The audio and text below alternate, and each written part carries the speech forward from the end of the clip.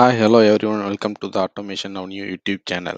In today's video, I will show you how to establish communication between a Siemens VFD and a Siemens PLC. For this project, I have used the following software and hardware to make everything work successfully. The software used is TA Portal V15.1 Update 8. The PLC hardware is S7-1200. The HMI is KTP 400 Basic. And the VFD is from the Sinamics G120 family. Detailed information about the software and hardware, including model numbers, article numbers, and version numbers, is mentioned in the video description below. But before we start, please support my channel by liking, sharing, and subscribing. Okay, let's get started. First, open the TA portal software. Here is the project I created in my previous video. You can see that the PLC and HMI are already added to the project. If you don't know how to add the PLC and HMI, please watch my previous videos. The link is in the video description below. As I mentioned earlier, the HMI and PLC are added to the project. Now we will add the Siemens VFD to the project. Double click on the add new device. Click on the drives. Here you select the Sinamics G120 which I have. If you have another product family, please select it accordingly. Then you click the control units and select the model number that you bought. Mine is to CU240E2PN, and here you can verify your article number and also verify your version number as well. So here is mine is 4.7.10. Then finally you click OK. Now you can see the control unit is added. Next we need to select the power unit for this VFD. Click on the power units. Choose the particular model that you bought. Mine is PM242, and then here you can select is a single phase or three phase. Mine is three phase and 400 volt, so I select here, and this the FSA is mine and 2.2 kilowatt. So you can double click it so that the power unit will add it to the project. Alternatively, you can just copy and paste your article number here, then it will select automatically. Then you can drag and drop it to here. So now we have added the drive into the project. So now we switch to network view and click on the Profinet port and then connect to the PLC Profinet port.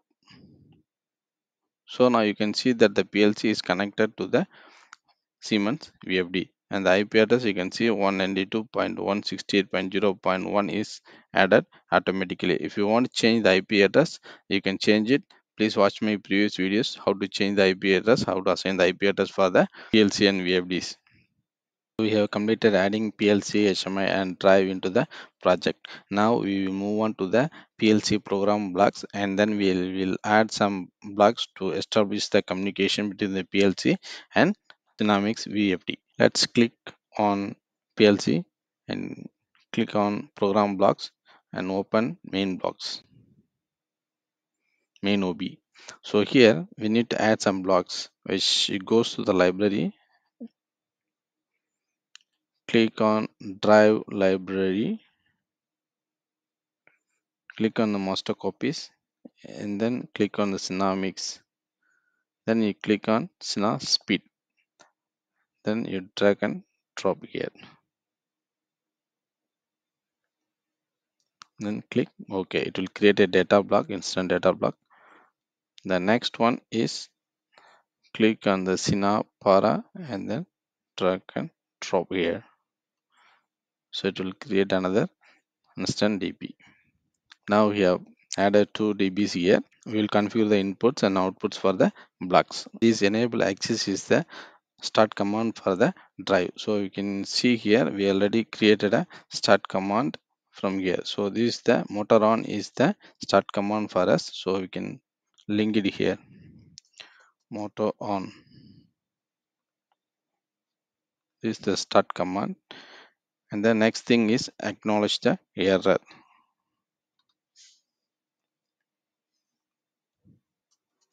Reset error. Right click and define tag and go to global memory and then click Okay, the address will assign automatically. If you want to change, you can click here and then you can change the address. But for now, I will keep it with that define. Next one is the speed set point. We will assign the speed set point for the motor.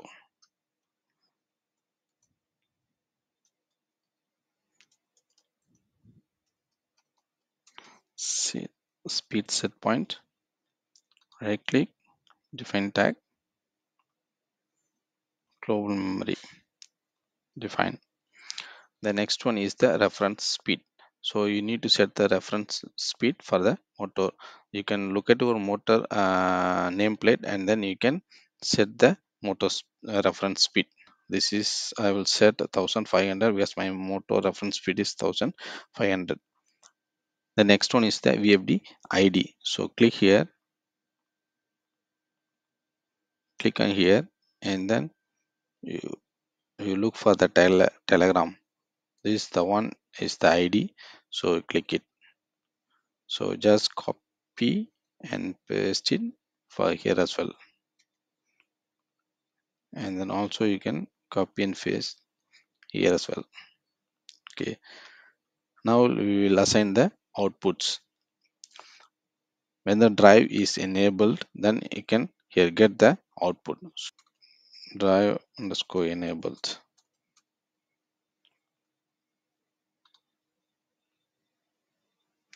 Click on the global memory and define. So whenever the drive is enabled, then you can get the output here. From here you can see that the drive is running or not. The next thing is lockout. Drive underscore lockout.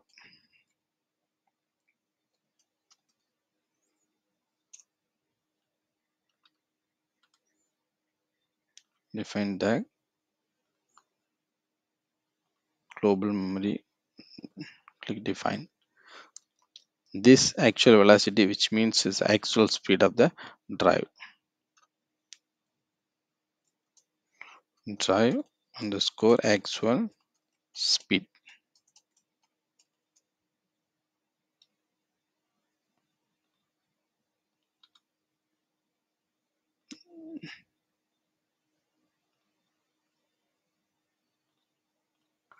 Error.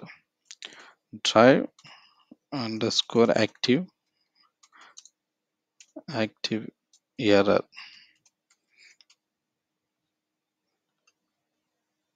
So you can read the active errors from this output.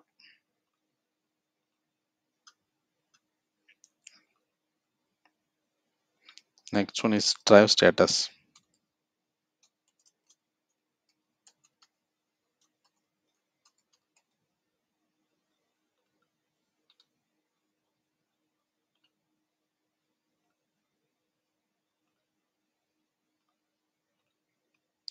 Here now we have configured the Sina speed data block, and then we next goes to the parameter block. This Sina parameter block to read and write the parameter value. This Sina para block you need to execute continuously to read the value or write the value of the VFD. So for now we are going to use this block to read the value from the VFD. So how many parameters that you want to read, you can key in here. So the maximum number of parameters that you can read and write one time is 16. So now I'm going to read only one parameter, so I can key in one. A read and write, a read means a 0, write means 1. That we are going to use this para block to read the value from the VFD. So I can leave it with the 0. So for need to start this block, you need to assign some input here to continuously execute the block. For this, it goes to the we will use the clock memory to read the value from the para block. So click on the PLC, go to the properties, click on the system clock memory and enable it. So you can assign the address for this. I use 100. For the clock memory, I will use 200. Now click OK. We click assign clock memory. So I'll assign is a clock to two heads. So every 2 heads block will be executed to read the value from the VFD. So now we need to set which parameter that we want to read. For this you need to go to the Synapse speed dB and go all the way to the parameter. Click, there's a 16 parameters here. The first parameter that I want to read is 27, which is the motor current. So this one is 0 and this one 0, not 0 same as this one is 0. Go to the main OB. Okay, now we will read the value and then display to the HMI section. For that we need to move the value from here to another data block. So I will use a move block.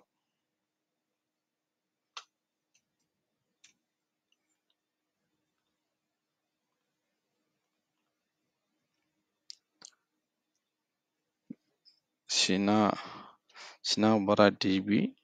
Click here.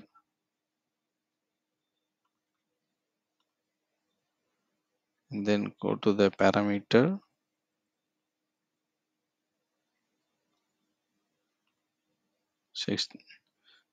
Parameter 1 and then go to the SR value, read value. Then we can move this value to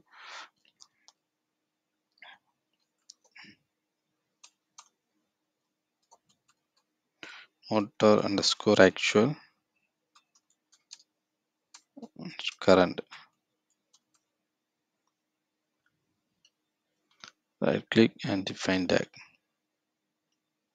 Click on the global memory. Okay, define. So finally we have done here with the snap speed and snap parameter. Then we will move to the HMI section to create some graphics to display the values and starts up the VFD from the HMI section.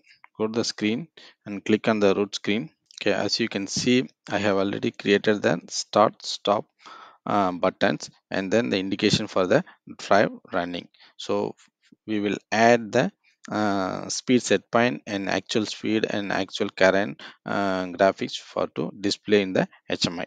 For this, you click on the IO field, click drag and drop, and then right click it, go to the properties, click on this, and go to the PLC tags. So we will default tag table and go to the speed set point.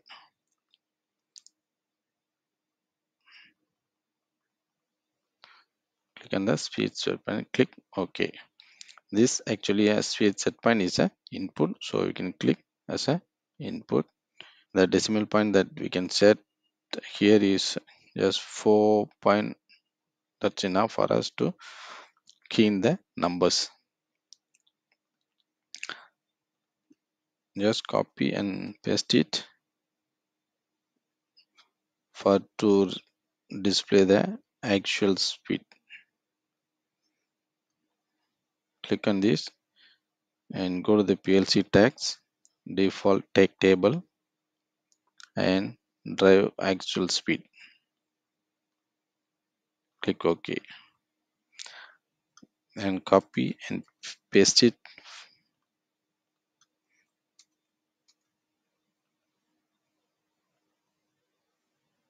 for to display the actual current.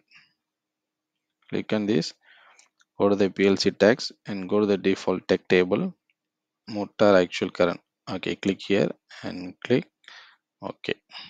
We are displaying the output from the VFD, so we can click it the output current. You can display it with the 2 decimal point.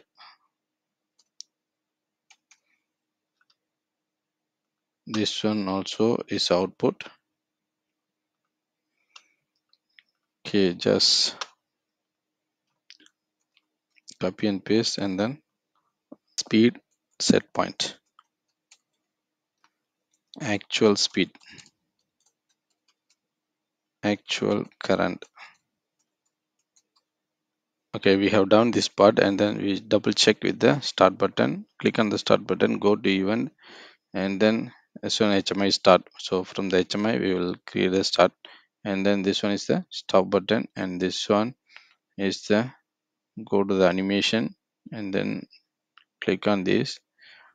Here you need to select, go to the PLC tags and then default tag table, then the drive enable. Okay, click on the drive enable and then click OK. When the drive is in running, then it will show the green color. Okay, that's all for now. In the next video, we will download the configuration to the PLC, HMI and VFD, and then we will proceed with the commissioning of the VFD. After the commissioning, we will start and stop the motor from the HMI, and we will be able to vary the speed of the VFD. Okay, that's all for today. Thank you for watching my videos. Please support my channel by liking, sharing and subscribing.